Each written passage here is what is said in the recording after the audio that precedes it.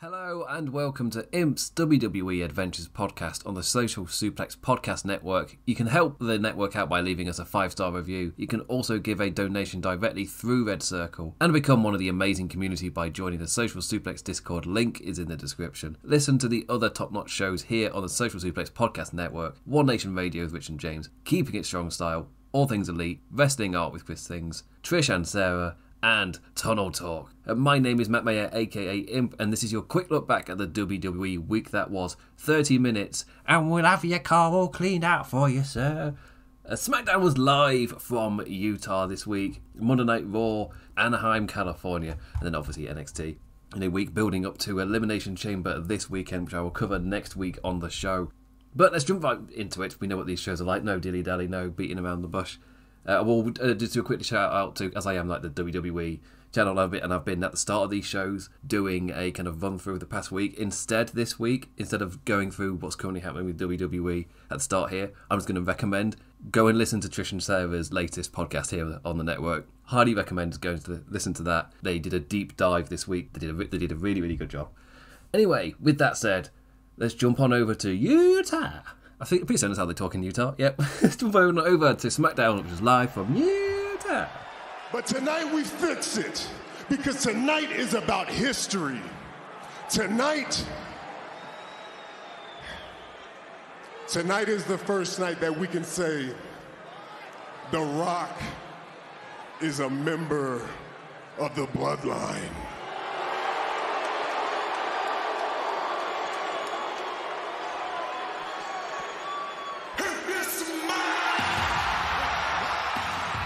Roman and The Rock together in the Bloodline finally. Ultimate form, big boss for the end of the game. Tonight we confirm that The Rock is in the Bloodline, making the faction arguably its most visually powerful before its fall.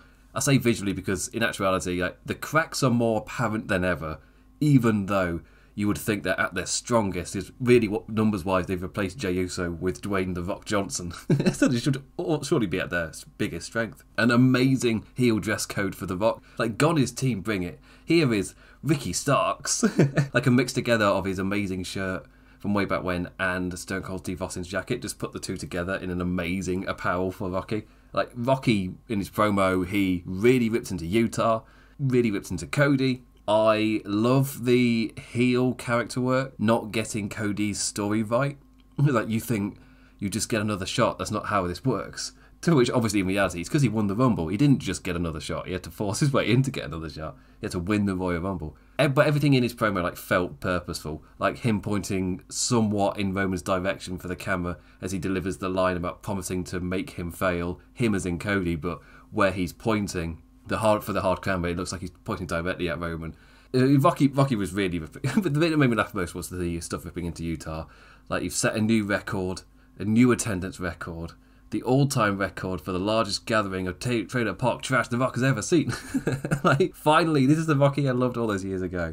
This is the Team Bring It Rock? Nah. There's something about the Team Bring It Rock which felt like a big superstar, but wasn't that interesting a character really to get into. He was doing rock stuff.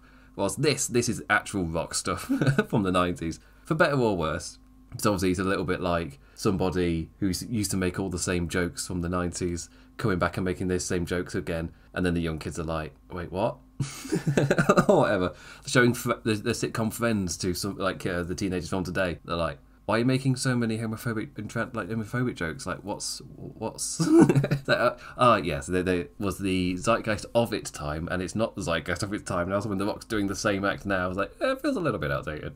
But what he's actually doing with his character is great, and I love all of that. A story you and your 50 wives will want to tell.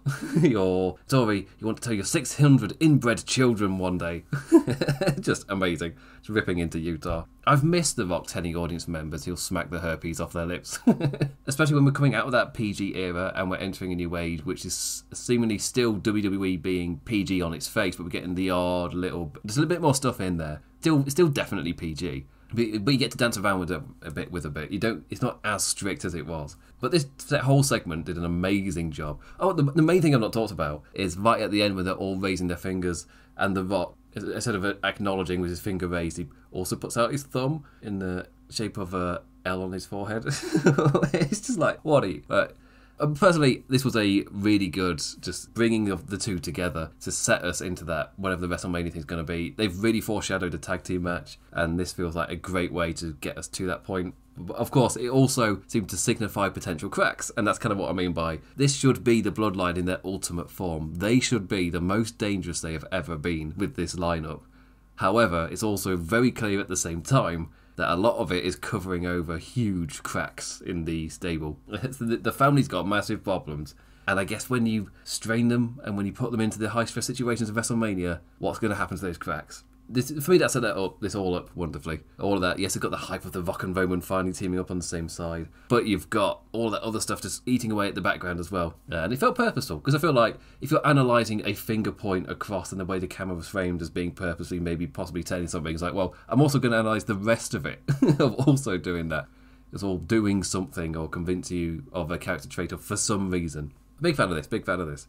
Well, I look forward to watching whatever happens on night one happen. I've got no idea what it's going to curtail into, but I'm looking forward to it. Let's move on to the Elimination Chamber qualifiers that happened on this SmackDown show. Both qualifiers having ringside distractors on this one. At first, the men's Kevin Owens defeated Dom Mysterio. They loved Dom in Utah. R-Truth costing his stablemate. Still thinks Kevin Owens is the Miz for some reason. That's why he's helping him. And yeah, it was a qualifier. I'll give them that.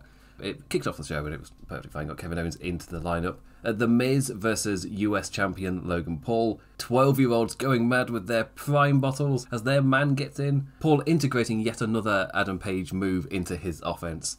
The women's side was Zelina Vega versus Tiffany Stratton. Oof, Stratton got Vega with that prettiest moonsault ever.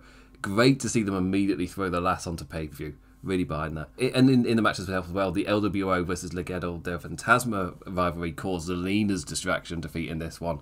But also Naomi returning with new music. Honestly, a theme that helps make her feel like a bigger deal. She faced Alba Fire in a match that was mostly just there just to remind you of Naomi's offense and her character and the way that she rolls. The poor Scottish lass made to tap. Hilariously called a new My God, she's brought a new submission with her. Nope. Doing it for you. Doing it before she left WWE. It's been for quite a while. It's a decent finish. I quite like it as a submission thing. But we'll see what Naomi gets to do under the Triple H leadership, because obviously we only seen her under Vince. Also, a massive fan of Tiffany Stratton, so great to see her getting into the Elimination Chamber just right off the bat. Her work on Raw was also great character work, much needed character work. She's not had a lot of time to do a lot of it on SmackDown yet. So that was also great to see. In terms of like the little things on this show, lol at LA Knight calling Drew an old timer. Pretty certain he's older than Drew. Also, as much as I enjoy Bait and Dunn, they're not very good at reading out a script for a promo. It's the one thing I would definitely say that on this entire show, the one part that felt the most scripted was Bait and Dunn trying to do somewhat semi-natural banter off of a script. It's like, it wasn't grand. But to be fair, neither man's been particularly grand at that side of it. But especially like this, where they're properly scripted. It's like, this didn't work. Here's a great example of the script being a detriment. If you've just told them to talk and get their points across, I get a feeling that it'd be a lot stronger a promo than what this ended up being, where they're both trying to relay a script, and neither of them are that great. So it's amazing in the ring. I will give them that, but they're not going to get over with stuff like that. Well, they're not going to get over with me. Stuff like that. Also, Bron Breakker announced for the Smackers roster makes Aldis seem like a competent, busy general manager, the way that they represented it, with him coming out saying that I've been busy getting all this stuff, and here he is, it's Bron Breakker. And it makes Bron Breakker look like a star because the general manager, who's being made to look competent by busy trying to chase him, was chasing him, and therefore he must be a big deal, right? Because he wanted him. The new production with The Dunn is Dead continuing. There's a load from Raw, there's a load from here, or SmackDown as well. There was a low angle, slow zoom in on the ring, like we were watching from the perspective of a few rows back, and they also didn't cut away from it. It was like a slow zoom in, and we got to soak in the shot as well. I mean, most of these things would never happen on The Dunn, but especially returning from an ad break with a slow zoom into a thing. One like Raw, they had the cameraman walk down the entrance ramp as it went in, and then it even stayed on the action as there was like a hot tag to get back into the action, and that's when it cut, which was great stuff. The darkened banners with just the logo continuing to bode well for a hope for me when it comes to Elimination Chamber's paid sponsor product integration. If it's black background with their logo on it instead of the bright purple, bright green, bright Cheetos orange, whatever, everything, this is a much better way to do it. The wrestlers 2K24 ratings are popping up during matches as well. This is the first time I didn't think they did it last week on Raw, but it's the first time I noticed it here, and it's a very natural way. Even though you are saying the people in this match have a low rating on the video game, I'm just like, should you show Johnny Gargano's rating on this show? That was one of my things. It was also a very smart way to promote the video game without having Michael Cole do the ad read for it over and over and over. Instead, they're using it to somewhat naturally integrate it into the stuff that's relevant by showing the people in the matches and showing their ratings. Like, yeah. The action replay for one of the matches also had no SmackDown graphics overlaid, just adding for me to the nice and clean, a lot less busy flash on our screens. If I'm right, it might have just not played or whatever. I really like the way that it looks. For me, that's how New Japan do it. When New Japan do a replay, they will just play it back to you in slow motion. They won't do like a big transition into the side-by-side screen, then press play on the side-by-side happening. It just feels a lot cleaner to be able to just show it back on the replay or whatever. Especially as the whole arena's got the SmackDown colours all around it. You don't also need a massive overlay. But I think that's my personal thing, is it back in the day, in the noughties especially, it would really give it this air of like a high quality production. Well, because the production is a high quality everywhere else, you don't really need it. I mean, when it came to one like Raw, I'm pretty certain that they didn't do it once. they had the overlays back on again, and this might have just been a one-time thing, but I watched it as like, that's how New Japan do it, and I much prefer it. I much prefer the less busy screens. The shot was made even less busy by lighting the crowd with a clean light, rather than like bathing them in the show's red or blue colours. It works so much better. Then they go and spoil it all by showing a whacking great AR graphic. It's like, well, baby steps. For all I know, they've got a contract with the augmented reality graphics team, and they've got to fulfill the contract. There's obviously people that like the graphics. I don't know who they are. I don't know who we need to bribe to get them to stop. I don't know who needs to be set on them to stop the graphics. Just dawned on me as well that they're now starting every show with an exterior shot of the arena as well, before transitioning to a couple of our competitors walking into the arena. Then we get to see the arena. I think that's a really clever way to start the show, where you're essentially being gradually walked into the arena, then you get to watch the show, instead of it being like immediately opening up in there or fading from black into the arena. It's like, no, show the outside, this is where we are, you can get all the plugs for the area too, then transition into people we're going to see in action as they walk into the arena, and which walks us into the arena as well. I think it's very smart. But anyway, that was SmackDown. The reason that I spent more time on the production stuff was made just because, apart from Roman Rocky, it was the show that was building. I was getting people Elimination Chamber pay-per-view without a lot really happening. Not really a lot to talk about, but a lot of production notes, which is like a huge, massive thumbs up. And Roman Rocky as well. That's a huge thumbs up for me. So we've got this, and then we've got to wait a little bit, because the Chamber's going to be addressing the Raw side of stuff. So there isn't really a lot for the show coming out of this. As far as I know, they're not going to be in Australia either. So it's just kind of like, it's got to kill some time, fill some air without this really proceeding anywhere. Cody's not got a lot to do. He'll get a nice pop in Australia. He'll hit the crossroads and Grayson Waller. And hey, the segment won't go half an hour. And just be building up to him hitting that crossroads, like, oh, okay, whatever. But anyway, that is the end of Friday Night SmackDown. And with that, let's move on over to Anaheim, California. And Jay gonna go up top rope. Uso splash. Jay's gonna do it. Early bell.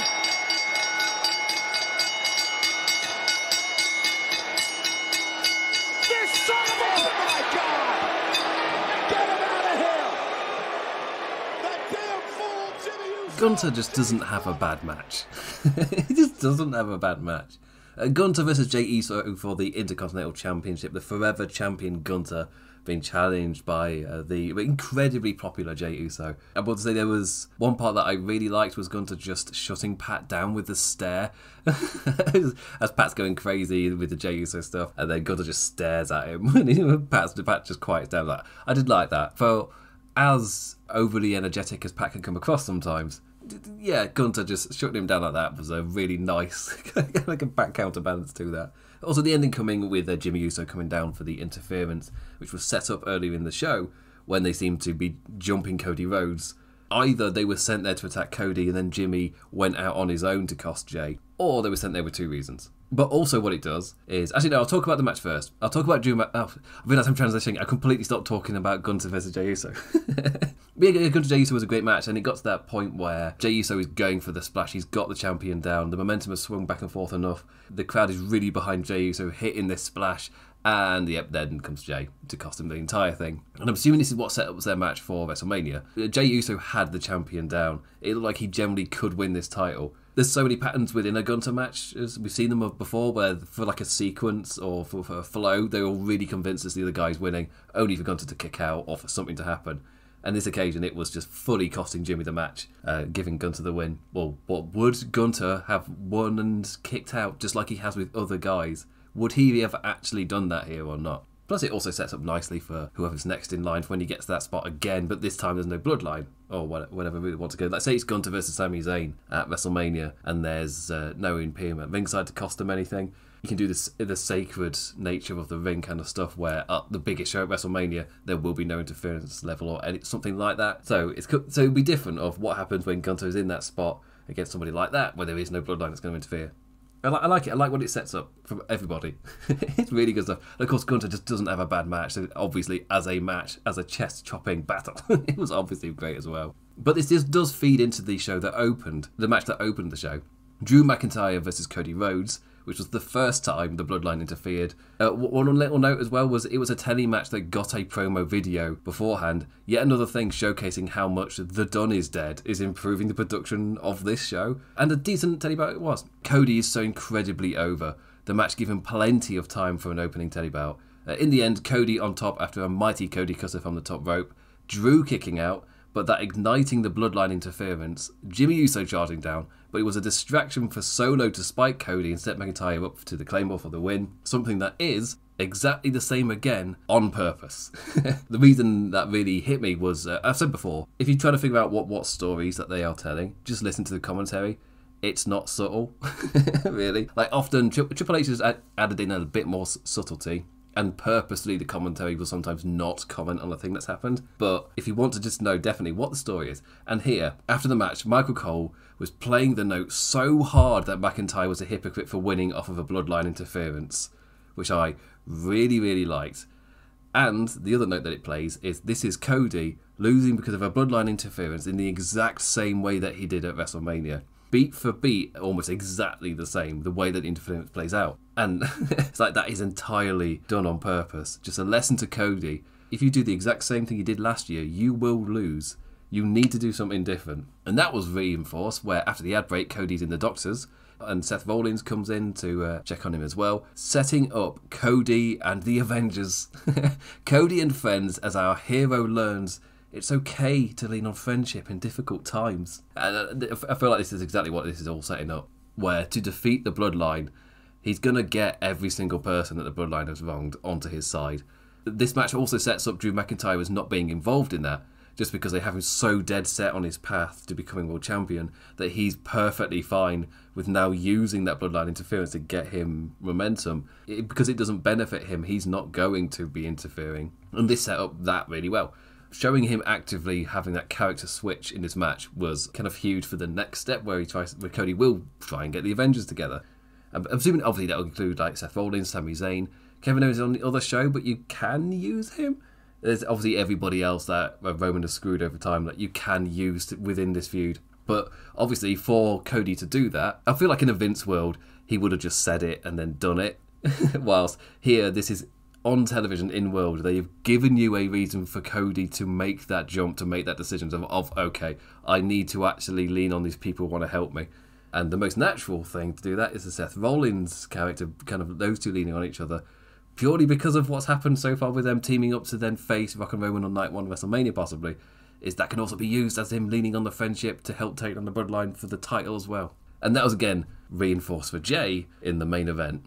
So we didn't just feel it in the Cody world. And these people, I didn't say Jey Uso in the people that could band together.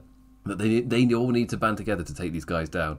But that lesson needs to be taught to them first. Otherwise, it just doesn't feel quite natural and quite right, which it probably would do in a Vince era. Well, so this is actively ahead of time, being like, no, we're going to show you why they decide to band together before they do. Also, throughout the show, there was the Last Chance Battle Royal Women's Elimination Chamber final spot. Stuff of note, Raquel Rodriguez returned. Lopez and Vega continued their Legado LWO feud. Ivy Nile got to eliminate Natalya and then rain fire before getting eliminated by Baszler and Stark. The final four were Mia Yim, Raquel Gonzalez, Shayna Baszler and Zoe Stark, meeting out for Raquel to fight the 2-on-1 odds. Except Chelsea Green was never eliminated. And now she's eliminated. I was like, oh, okay. Because I wasn't sure if I wanted Chelsea Green do comedy spots in the Elimination Chamber or have Rodriguez make this big return. Because she can feel like a certain big deal in this match. And that's kind of a character motivation. If I have just returned, I'm going to make a statement in the chamber. Like, I'm not a massive fan of the competitors in a match all one at a time coming out and speaking their mind. Like, Stratton got the much needed mic time. The different dynamics of the match were set up before each individual characters and their motivations, but I've always found that having your characters come out and just speak their motivations to be, the most boring way of doing it.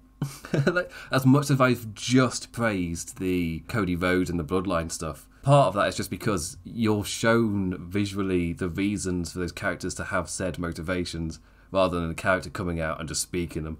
This segment is characters coming out and speaking their motivations. It's like, it's the most boring way to do it. However, what it did do is set up all the different dynamics for the match, which is something that the men's chamber is desperately kind of lacking. You've got Drew McIntyre, but there isn't really anyone else. There's quite a few in there, I guess, like LA Knight and maybe Kevin Owens, where it's just like, well, it's a title to go for, so why not? Whilst Drew McIntyre is a character with his motivations so clearly stated and set, he feels like he stands out in that match. Well, for the women's one, they pretty much gave everybody their own different dynamic for it. But yeah, I just find it to be like a little awkward walkout, one at a time promo segment. Like, I've always disliked the structure, but this did the job well enough? ? Well, other things of note, Truth got an R-Truth chant after his silly little interview, and no, it wasn't piped in. What is this craziness? Also, there was the UFC challenge made on Raw. Like, I don't watch MMA. Didn't know who that wanker was. I don't know anything. Hopefully, it's not at WrestleMania, and hopefully it is just a product integration thing with Under Endeavour showing us what it is. It's the future. That segment was the integration between WWE and UFC, both under Endeavour. That is the future. But you know what? 3-hour shows need time to fill. Anyway, that was the end of Monday Night Raw live from Anaheim. I thought it was a really fun show, but the Raw's been in a little thing of you don't necessarily need to watch the shows for the next week to all about. However, I feel like this week the in-ring competition was solid enough that you're going to get an amazing time. I've not even talked about Chad Gable versus Ivar, which are massively impressed as well. A sign of it is the crowd that not really responding once they both walk out. And then they're going crazy for Gable by the end of it. But yeah, it was a show that absolutely flew by, given that I sometimes struggle with the Raws.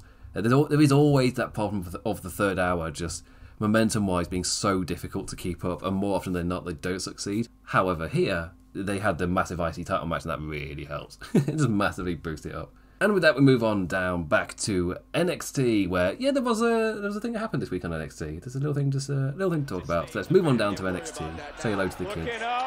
Big splash off the top. Is this going to be enough to retain the NXT Women's Championship? Valkyria overcomes the odds. Here is your winner. All was going so well.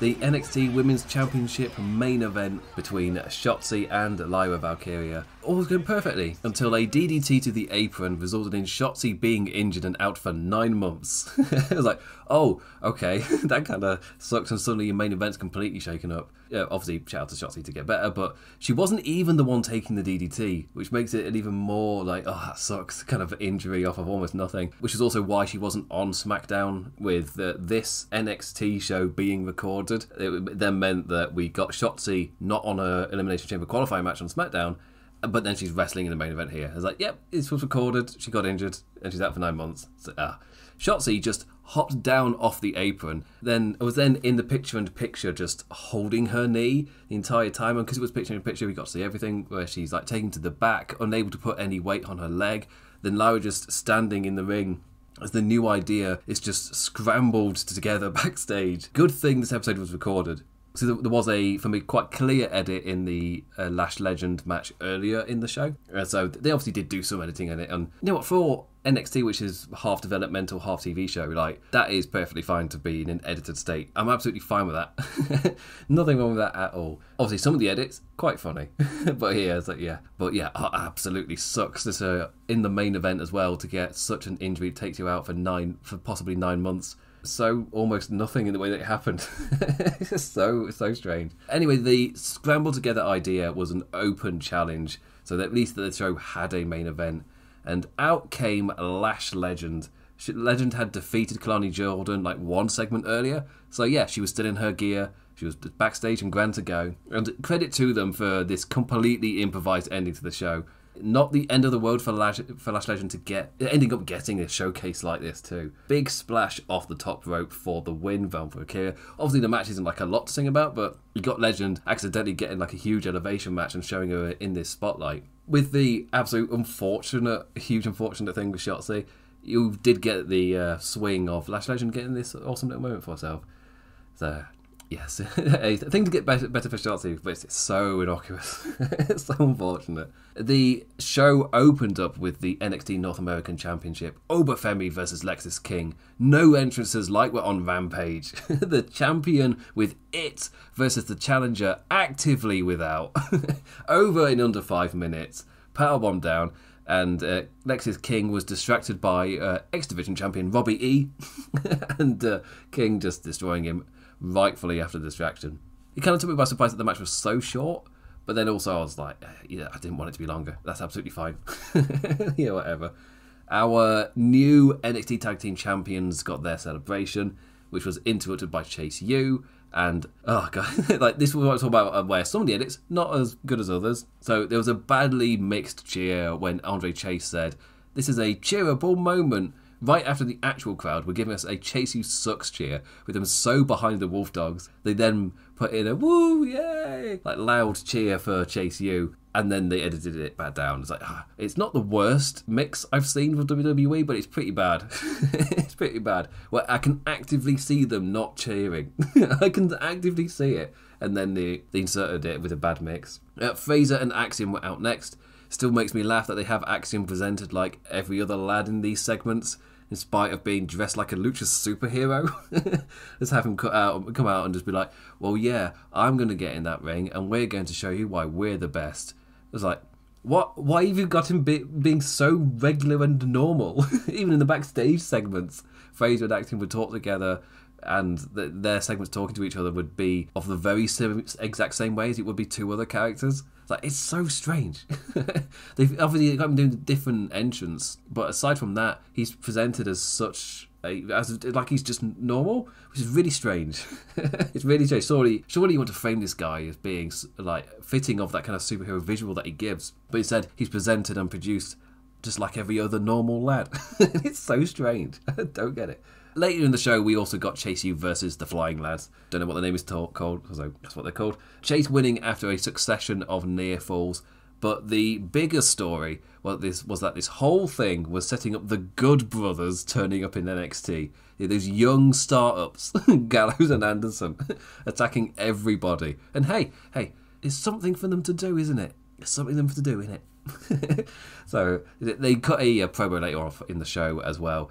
And I wouldn't say they looked massively enthused or whatever, but, you know, they're there. They'll bring so much experience down to NXT. Obviously, I don't know how they feel about being on NXT. Do they feel like it's a bit of a demotion or whatever? But they weren't doing anything on SmackDown, and now that they're not with AJ Styles, like, this felt like it was... So I understand the idea for AJ Styles, like, to move on, he kind of does have to move past the Bullet Club, and the club, like, the era of that has moved on. But it does feel strange that AJ does that and they're immediately back down. Like, they weren't being used at all before AJ came back. And they'd walk out with Mia Yim now, who's getting a good stride. But yeah, why not send them down to NXT? There's a lot more of a link now between NXT and the main roster. It's not the away lands where the guy running the main roster doesn't know what it is anymore. Like, they're properly linked. You've got something like Bron Breakker where he's getting stuff on SmackDown, but he's also the NXT Tag Team Champion, so he's appearing on both shows at the same time. Like, sometimes you get Tiffany Stratton where she's taken up immediately. But the fact there is that link where you are getting getting talent across both shows. But yeah, also Eliana Grace continues to be great. Even if she is in her loser to the stars phase of her NXT run, I feel like she's doing such good work. And the cape she came out with, where she's almost like almost like an award statue in herself. Yes, everything about this character is working for me. I absolutely love it. And that is the end of the NXT review. Wasn't really a lot to talk about. It wasn't a show that had a lot going for it, but it did have the championship matches bookended and the unfortunate injury to Shotzi. So that sucks. And that is the week of WWE. A week that started with The Rock and Roman Reigns and ended with an improvised main event for the Young Uns. Of course, Monday Night Raw was quite a lot to talk about. It feels like it's doing a pretty good job of amping up Elimination Chamber, which is what I'll be starting the show with this time next week. So this time next week, we will know what on earth is going on from the Raw side. We already know with the SmackDown side kind of what they're building to, but here, we finally get it decided. Oh, also a massive shout out to the Bayley segments and stuff. They're doing really well with Damage Control and building that up. This week was a bit more low-key, just because they've had 2 big weeks back-to-back. And it was kind of time for just other people to have their breathing room. You got time to build to April. You got a full month, so we're going to see it again. It's absolutely fine. I mean, there's no Rock and Roman. You got time to film next week. Bayley can maybe main event next week because the Chamber stuff is Raw sided anyway. With that, I say thank you for listening, liking, engaging in any form, any manner. Always appreciated. Never take it for granted. I'll be back next week to talk about the Chamber, Raw, and NXT. If I feel like talking about NXT, sometimes at the pay-per-views, I just let the pay-per-views flow out and take the time up. And with that, I bid you adieu. Adios.